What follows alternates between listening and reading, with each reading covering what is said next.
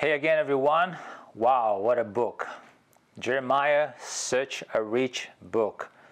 If you're anything like me, prophets is probably one of the hardest ones to understand. And that's why I'm so thankful for the body of Christ that I have friends like Jordan that have spent hours and hours and hours of study, and it can help us to unlock more of those treasures and understanding of how this book come together, this collection of writings, of prophecies and words of the Lord through the prophet Jeremiah. And that's where our key verse comes from as well, from this book.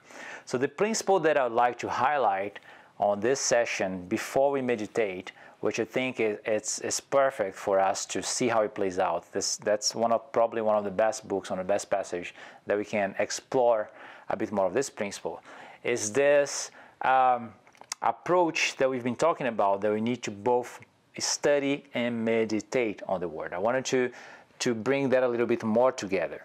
We talked about that importance, and I think we can explore that a little bit more as we meditate on this passage in a minute. I have no doubt that God can highlight, if you put your focus on a certain passage of this book, I have no doubt that God can speak to us, that the Spirit can reveal amazing, truthful, awesome things that we can apply in our lives. But unless we fully understand what is the whole message, we will be quite limited to what else can come out of our reading through the book if we do not spend appropriate time to study and understand this book. Now, to study and meditate sometimes feels like a tension, right? We often, when you hear people talking about it, feels like one is more guarding this. You can only get to the truth if you go through this channel, through this pathway, and others seems to be a bit more just zoom in on the Word of God, just allow the Spirit to speak to us. And I'd like to suggest that study and meditation is a lot more complementary to each other rather than being opposite strengths in attention. Okay, so first of all, meditation is not the same as taking words out of context. Okay, meditation is about going deeper on a certain passage. It is about allowing the Spirit to speak to us as we take the time to read and to meditate, but you're not ignoring the context that passage or those words or those sentences are spoken into. You should actually, in fact, search and inquire more of what is actually going on in Scripture, so that we can get into the real depths of it. But that's not ignoring what it is. Unfortunately, it is. There's a lot of teachings and preachings that has been misleading into not really what the word is supposed to mean. But I don't think that's because the word taking or missing the context was more like ignoring the context where they came from. Because the truth is that if our hearts is not willing to change, if not willing to let the word shape our lives, it doesn't matter how much context we can get, we're always going to find a way to resist it anyways. So we need to approach, that's why we need to approach the Word of God with this hunger, with this willingness to hug over it, so that we can let it transform our lives and let our lives be shaped by it. Okay, so I would like to talk a little bit more about this tension. How do we deal with this apparent tension of meditation and study? Okay, the first thing is we should approach it with a hunger to learn and trust the Holy Spirit. I think that's the main difference over here. You're not trying to build a theology for yourself. You're not trying to just understand things for yourself from the out of context verse, but you're trusting that the Spirit is speaking to you. God is a good God. And if you come with Him with an open heart, with a hungry heart that truly want to learn, I doubt it that He is going to mislead us into partial truths or missing truths. Okay, so that's the first thing, is that let's not approach with fear that we're going to get something wrong, that we're going to do something wrong, but rather trust the Holy Spirit, that He will lead us into that. Okay, and then the second thing is that we must, like we've been saying, we must approach that with a sincere heart. We must approach the Word as we meditate with a sincere, honest, wanting to learn heart. Yes, the heart is deceitful, but you don't cure the deception of the heart by building strict boundaries, by saying this is the only way I can study the Word. You cure it by surrendering to the Lord and by having this sincere willingness to learn, to change, to be transformed before Him.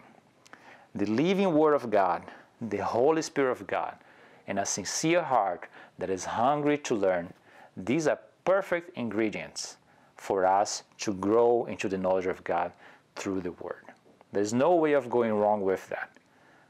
Like I said, the main problem is that, unfortunately, a lot of those misconceptions that come through teachings that are out of context, they are intentionally ignoring the truth. It's when you go to the scripture to try to validate a way of life, something that you don't want to open hand, you're going to get to a very different result than if you go to scriptures because you are hungry and you accept that that is a life that God wants to impart into you, and you are hungry for this life and willing to surrender your life to change.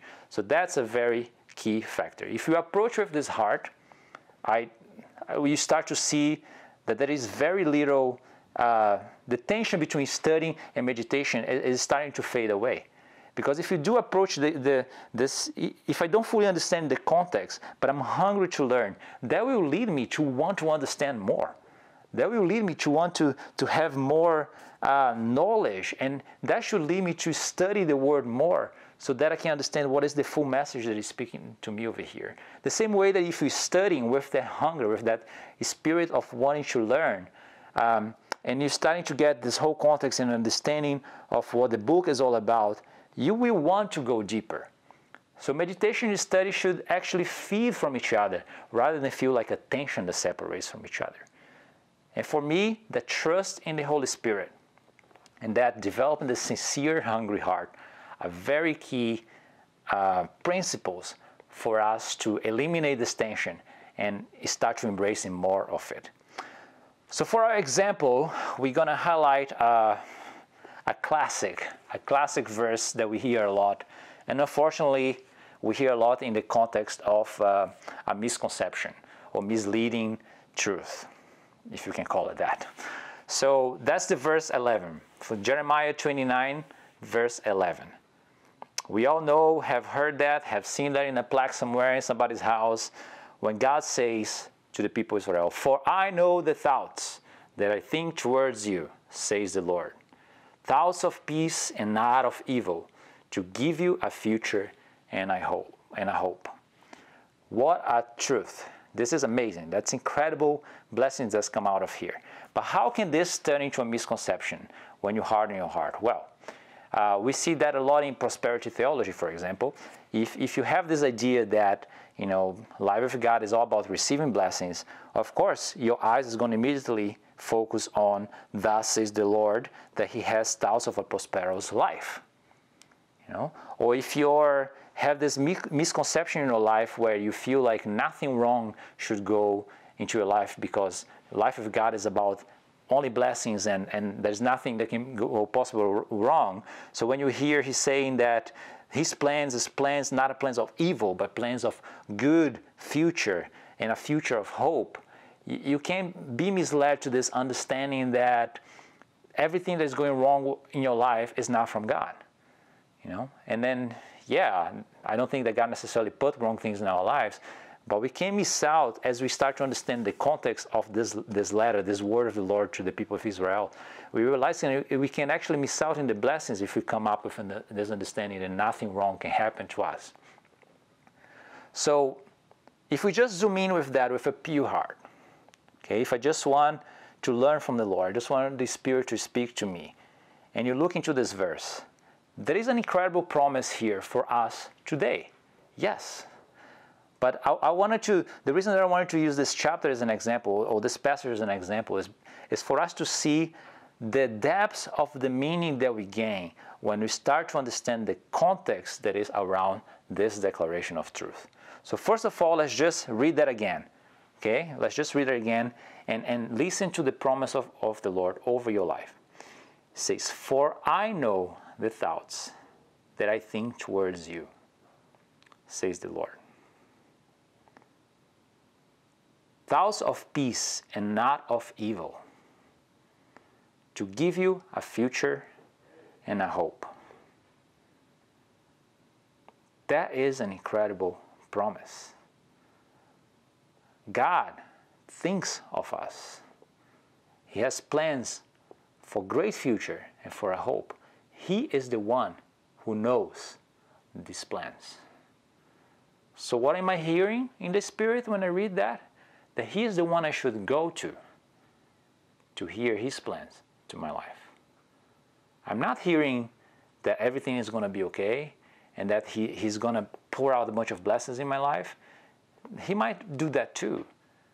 But the promise that I hear only in these words, as I allow the Spirit to speak, is that He is the one who knows the plans that He has for my life.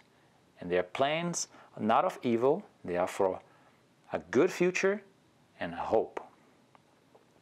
Now let's contextualize that a little bit more. Okay, let's see. Let's put this promise into context, in the context of this chapter only. Okay, as I believe you have, and Jordan has led to understand what's going on around those verses, you notice that Israel is in exile. They're in a land not of their own.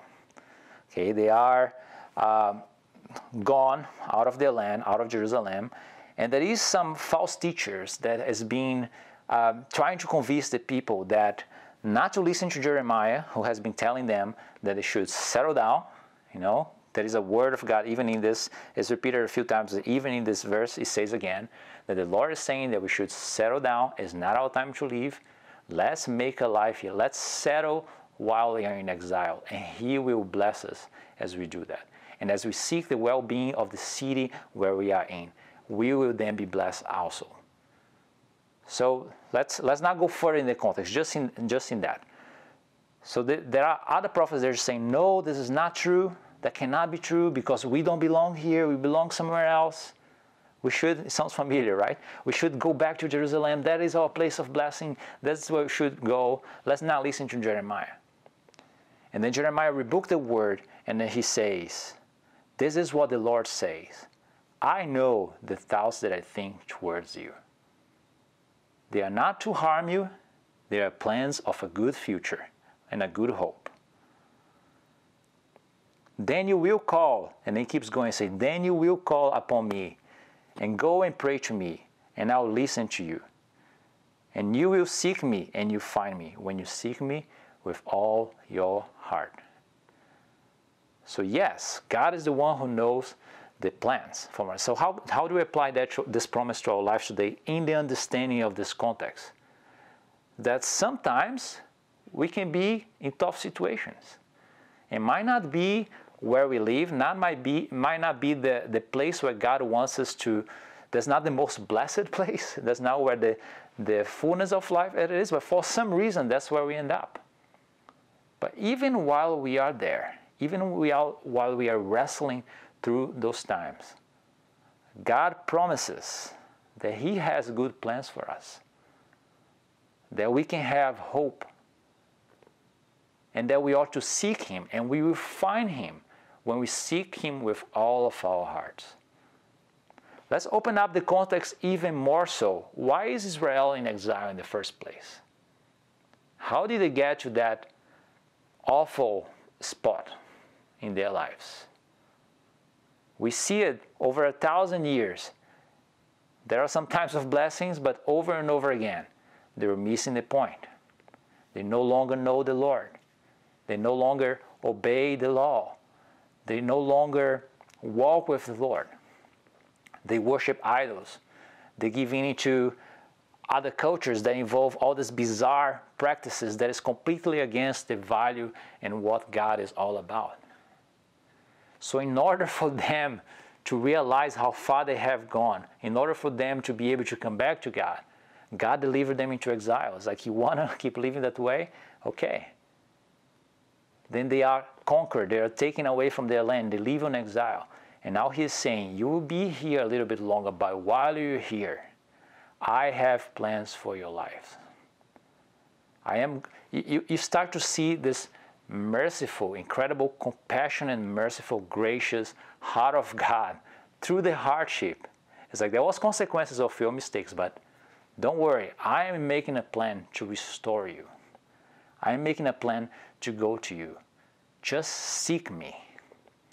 So I don't know if you can follow what I'm trying to portray through this verse. We saw that the verse itself, the verse 11 itself, carries this incredible message, this incredible promise that it is not just for the people of Israel back then, but this is who God is. He has His thoughts, the plans for our lives. We can grab a hold of that right now. But as we start to understand the circumstances that those promises were made to them, and you start to think of situations in our life, say, wait a second, this is not just a plan, this is not just a promise of blessings coming in, but this is a reminder that no matter how messy our life can be, no matter how far we can go, God will always make a plan, always make a way to restore us. And He is inviting us to seek Him. And He promised that if we seek Him with all our heart, we will find Him. So on itself, this is an incredible promise. But when you understand the depths of where these words were spoken into, you can take to even deeper circumstances and troubles that we go through in our lives. This is the incredible beauty of this blend together, and that's something that we're trying to do through this seminar of blending, fading away this tension between studying and meditation.